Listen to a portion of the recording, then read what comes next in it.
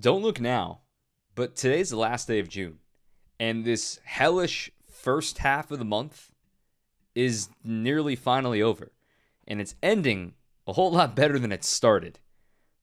Brewers get the 2-game sweep in Tampa Bay. Let's talk about a crazy finale at the Trop. You are Locked On Brewers, your daily Milwaukee Brewers podcast. Part of the Locked On Podcast Network, your team every day. Good morning.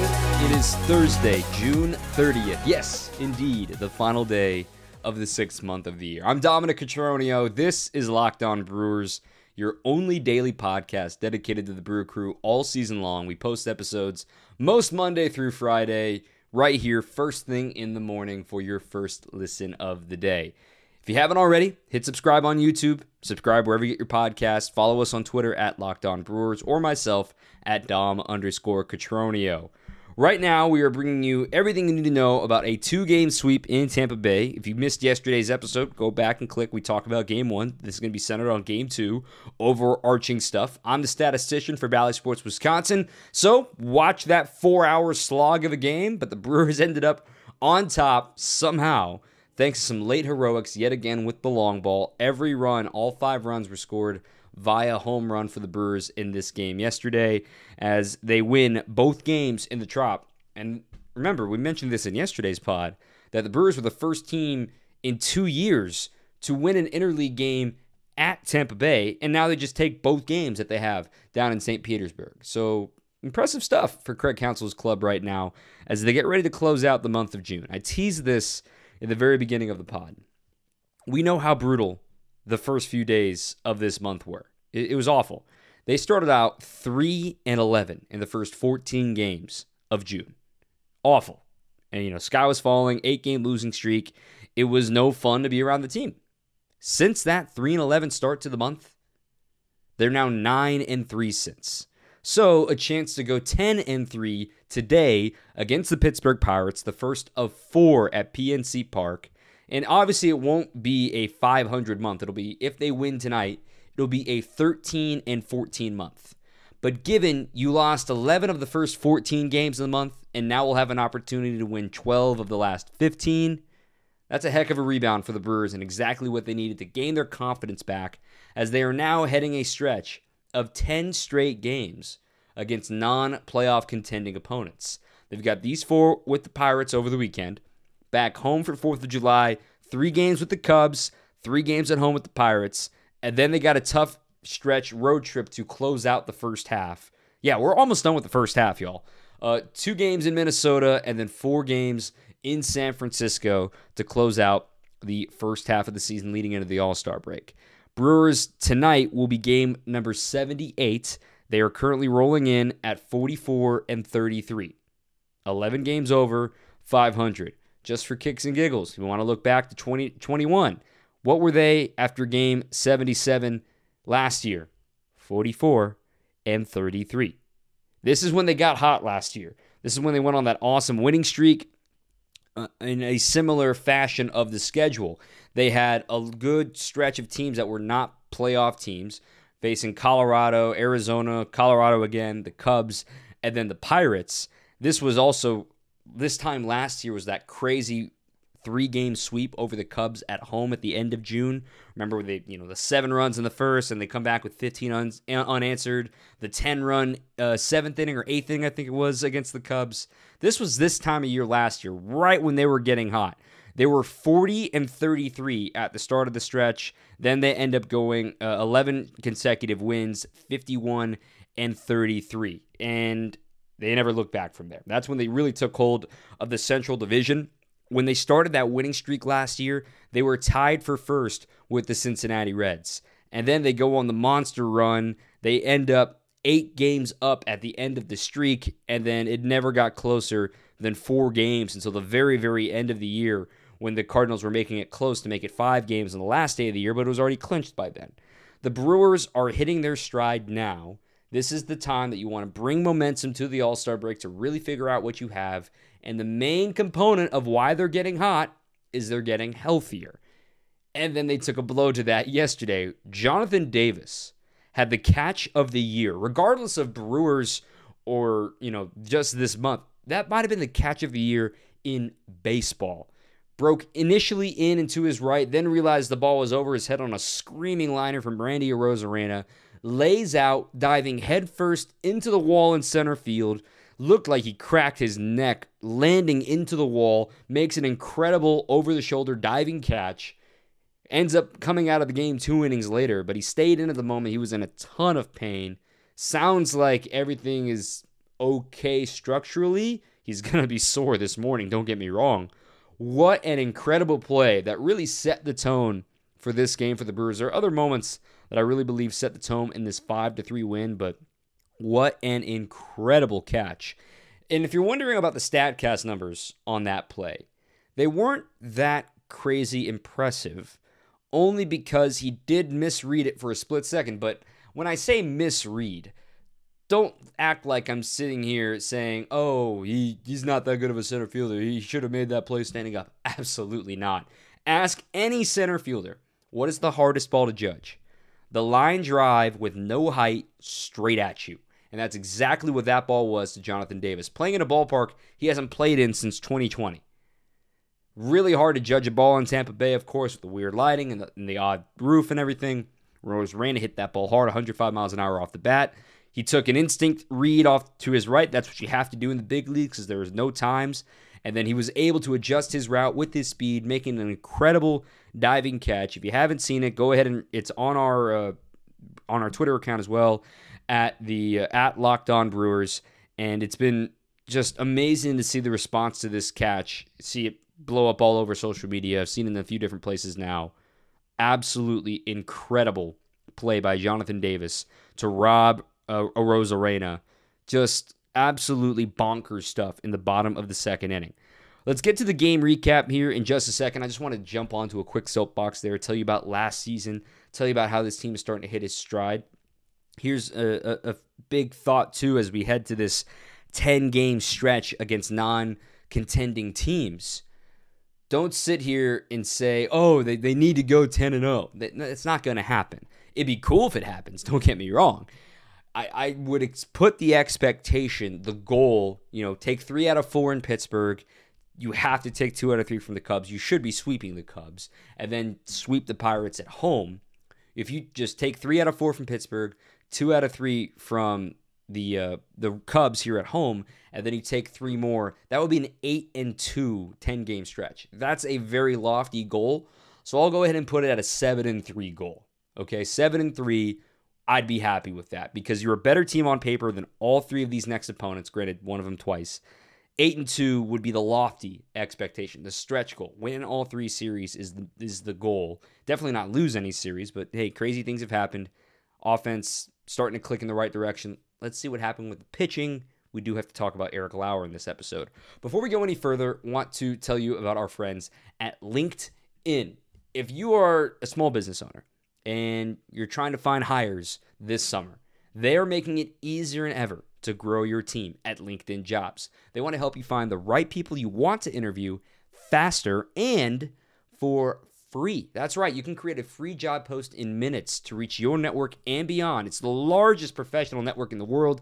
Over 810 million people are on LinkedIn. I'm on LinkedIn. You're probably on LinkedIn. You know the drill. You can add your job on LinkedIn Jobs and use the purple #hiring frame. That way your LinkedIn profile can see that you're hiring and you can spread the word across your network that you are looking for some creative, amazing people to help your team. There are simple tools, there's screening questions, there's making it easier to focus on the candidates you want to talk to with the right skills and experience to prioritize who you want to interview and ultimately hire. That's why small businesses rate LinkedIn Jobs #1 in delivering quality hires versus leading competitors. So they want to help you find the candidates you want to talk to faster. Did you know nearly 40 million job seekers are on LinkedIn every single week? Post your job for free at LinkedIn Jobs at linkedin.com/LockedOnMLB. One more time. That's linkedin.com/LockedOnMLB to post your job for free. Terms and conditions apply. 5-3 victory. This was a topsy-turvy game. It was a 4-hour game. Had a little bit of everything. It had catwalk home runs, had the epic play by Jonathan Davis, had multiple home runs from Rowdy Tellez, had an umpire injured. We hope everything's okay in that scary moment with the concussion is what it looked like for David Rackley. He had to leave the game in the 8th inning. That was no fun, to say the least, to watch that happen on a clean foul ball right off his face mask. Also, the Brewers had their A bullpen available in back-to-back days, despite a 12-hour turnaround. What a day for the Brewers to win this game by a final of 5-3. They got on the board first in the 2nd inning. Brewers, as we mentioned, used the long ball quite a bit in this one. In the 2nd inning, it was a Rowdy Tellez home run to center field, a shot to center that just scraped off the top of the wall, 414 feet. He gets his 14th home run of the year, but he wouldn't be done. Later on in the game, it's still 1-0 Brewers into the bottom of the 4th inning now. Eric Lauer still on the mound, facing the top half of the order. Isaac Paredes ends up popping out to lead off the inning. A Rosarena draws a 1-out walk. Then a Harold Ramirez single the other way into right field, puts runners on first and second. A Rosarena and Ramirez do a double steal to take the double play out of play with G-Man Choi on at the plate.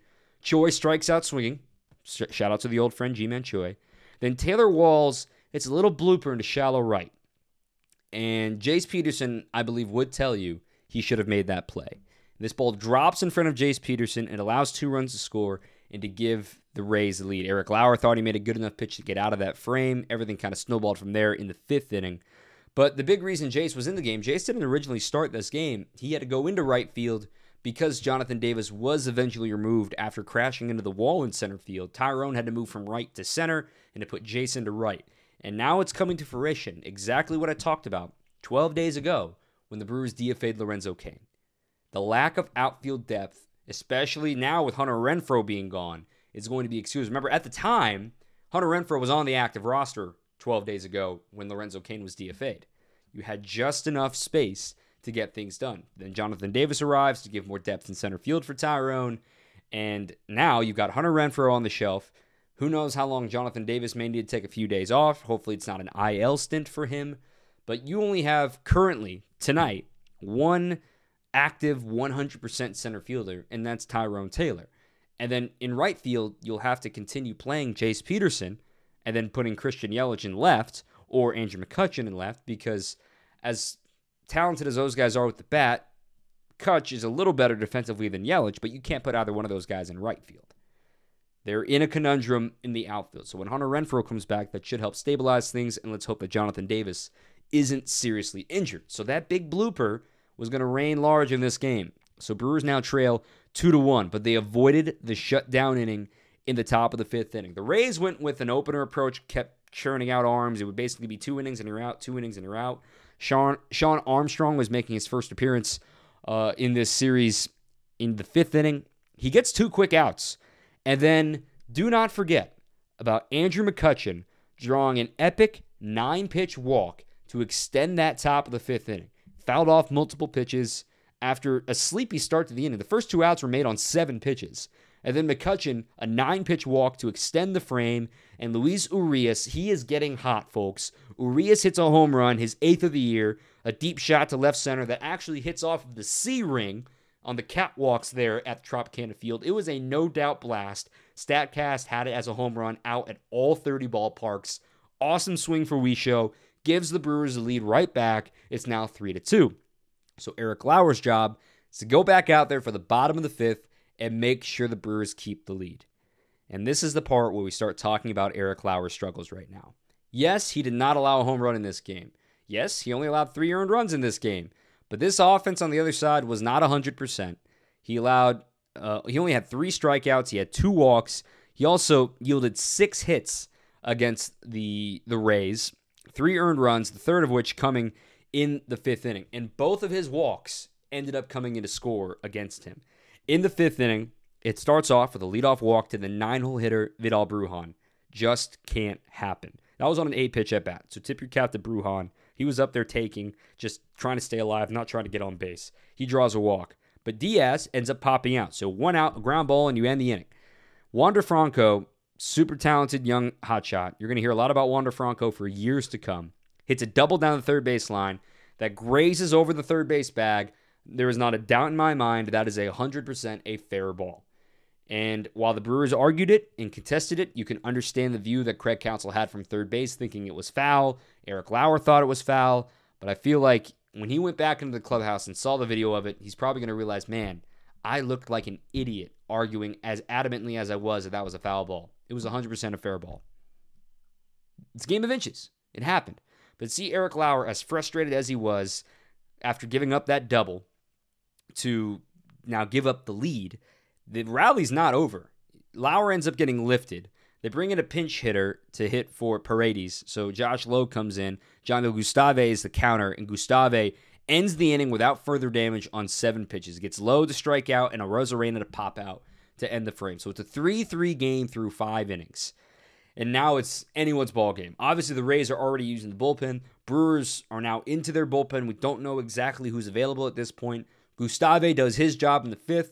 Hobie Milner then does his job to close out the 6th inning, and then we see Brad Boxberger warming up in the 7th. And Tim Dillard and I had this conversation inside the studio at Valley Sports Wisconsin yesterday.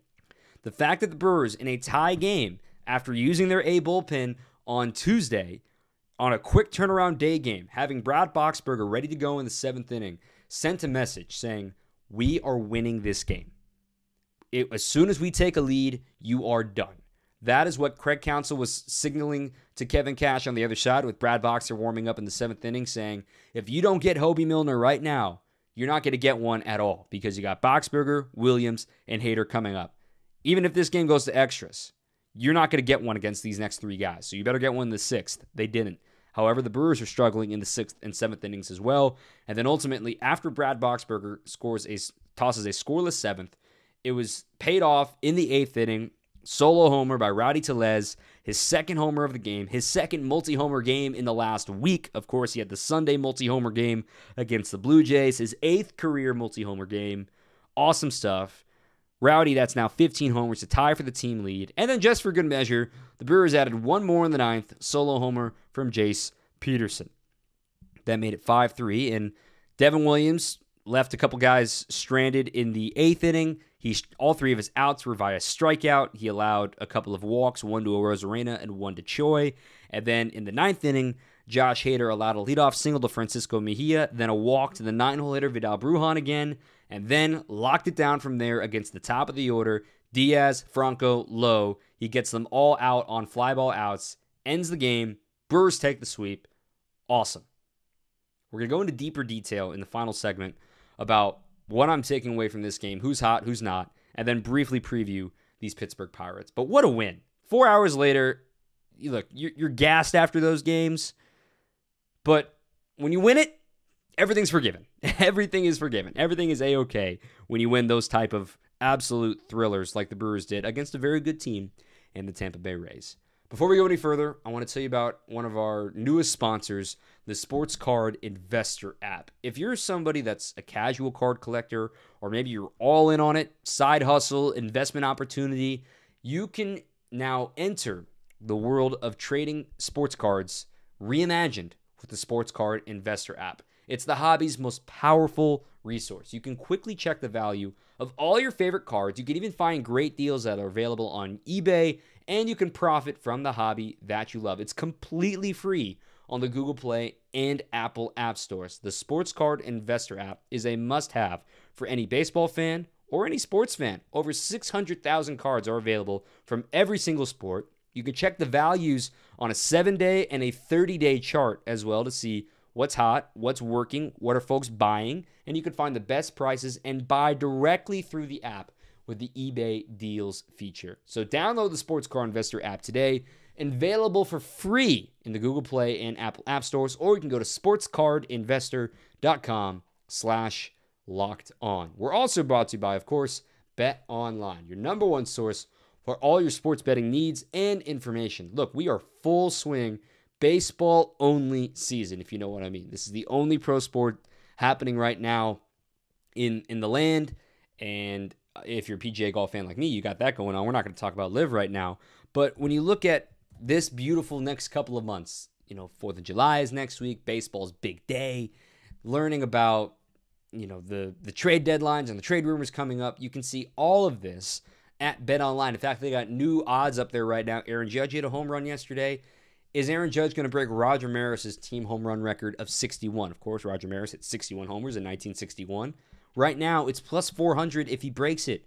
So a $100 bet, you're going to yield 400. No, obviously the favorite. You got to lay down 700 in order to win 100. Minus 700 odds there. You can find all this stuff at betonline.net, where the game starts. Let's talk about who's hot, who's not. I talked briefly about Christian Yelich yesterday, how well it's been going for him in the leadoff spot. It's getting better.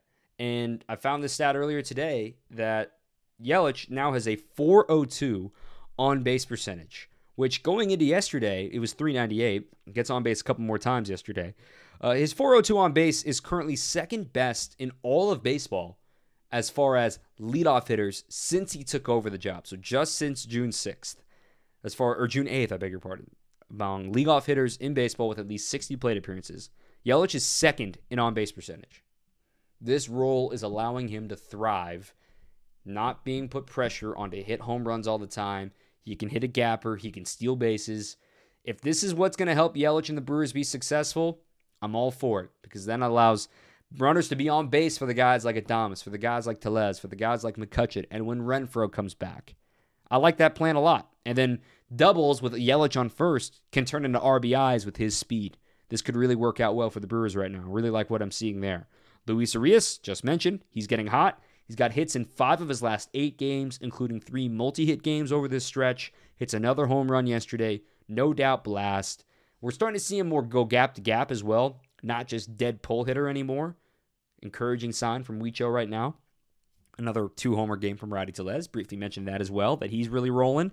I think Willie put a little more pressure on himself than he wanted after seeing what Rowdy Tellez just did against his former club. Willie went 0 for 5 yesterday and also didn't do much in Tuesday's game against Tampa Bay. He went 1 for 3 with a walk and a strikeout in that one. He had the single in the first, but that was it. Ends up going 1 for 8 in his former ballpark. But hey, doesn't have to take another AB there unless it's the World Series. So he's very happy to be leaving the tough sightlines for him at the Trop. Wonder what he's going to do in Pittsburgh. And here's a note that I love. The Brewers are now tied for the MLB lead for most consecutive games with a homer. 13 straight games they've hit a home run. Yeah, the Yankees haven't even done that. The Marlins are the only other team to have a 13 straight homer streak. 14, of course, would be the longest. The longest ever for the Brewers was back in 2008. In that season, they had 20 straight games with a home run. The reason why I bring it up, you're now entering a notorious pitcher's ballpark. So if this streak continues to make it, even 14, 15, 16, whatever it may end up at, to do it at Pittsburgh, at PNC Park, will be awfully impressive. But to get it to 13 games, awesome. Keep on rolling with the swings. Swing big, swing hard in case you hit it.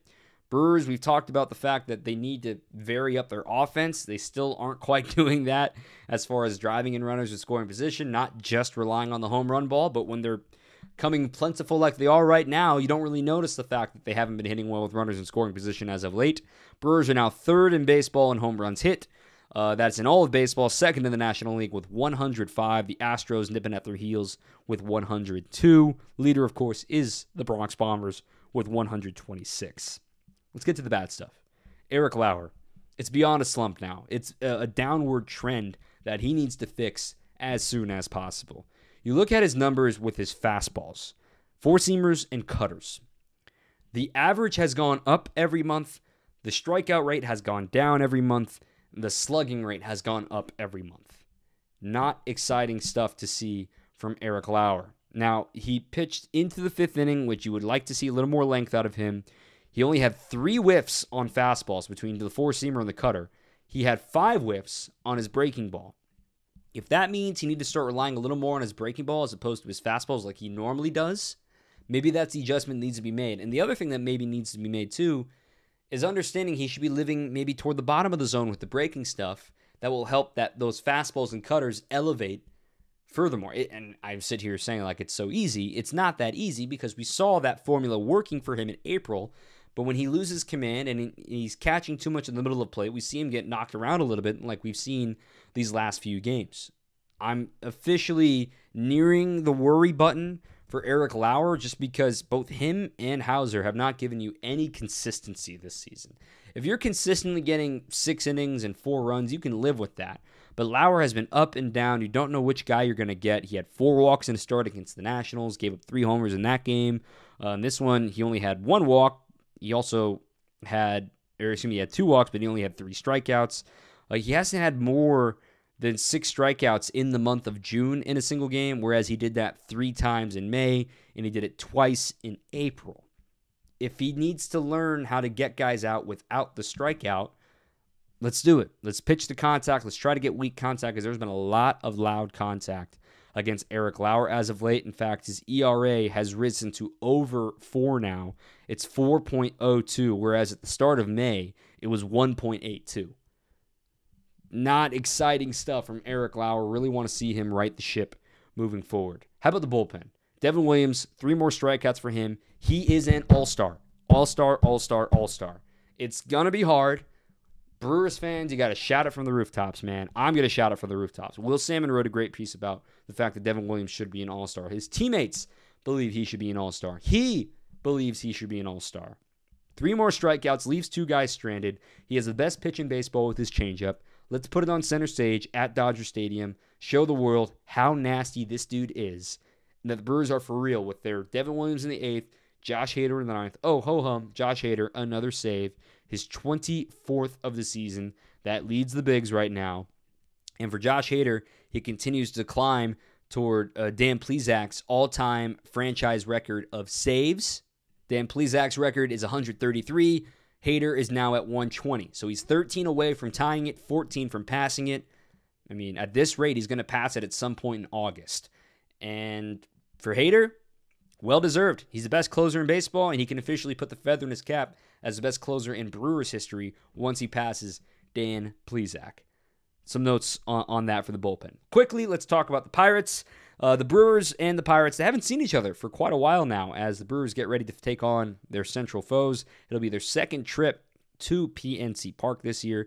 They got one more coming up later in the season. But the Pirates, they got 6:05 tomorrow, 6:05 tonight, 6:05 tomorrow, 3:05 on Saturday, and 12:35 on Sunday. The Pirates yesterday had a crazy game from Brian Reynolds. They just held on 8-7 over the Nationals. Brian Reynolds, a 3-homer game for him. He is getting white hot right now. They are now 30-45 this season, are the Pirates, as the Brewers are undefeated against Pittsburgh so far this season. They would like to keep it that way, despite starting a 4-game series at their spot. 6-0 against the Pirates, 7-2 against the Reds. That's been a big reason why the Brewers are currently 11 games over 500. We only know the pitching matchups for 2 of the games, the first 2 games. Tonight, Adrian Hauser, still trying to get back on track. 4-8 record, 4.50 ERA. Going up against JT Brubaker. He is 1-7 with a 4.14 ERA. Again, a 6:05 first pitch tonight. Coverage begins at 5:30 on Bally Sports Wisconsin. Hope you tune in. And then tomorrow, Corbin Burnes makes his next appearance after going into the 8th inning against the Blue Jays. He is 6-4, a 2.41 ERA. Going up against a young prospect in Roansy Contreras. He's already pitched against the Brewers this year. 2-1, a 2.76 ERA in a little over 40 innings so far this year for Contreras. TBD for Saturday against the Pirates for both teams. Brewers are hoping that could be Aaron Ashby.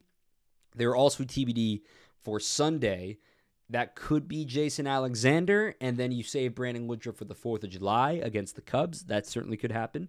But then we do know the Pirates will be starting Jose Quintana on Sunday in the finale of that series. Brewers have not seen the Pirates since the end of April, and that was starting a little mini 5-game winning streak for the Brewers. In fact, they were in a stretch that they won 9 of 10 games after sweeping the Pirates.